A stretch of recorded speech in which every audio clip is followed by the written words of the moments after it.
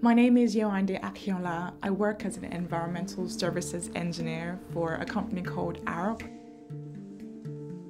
I design water supply systems and buildings. I am all about creativity and product development for sustainable solutions in the water and energy sector.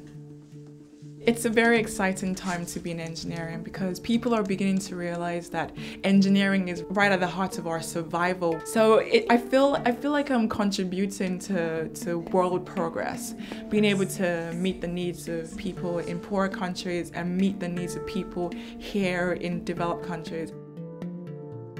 I recently spent some time in Mozambique working with the barriers and working with them and interacting with them and trying to understand what exactly they need. It gave me a lot of satisfaction and a lot of motivation to carry on what I'm doing as an engineer, because them having the right sanitation solution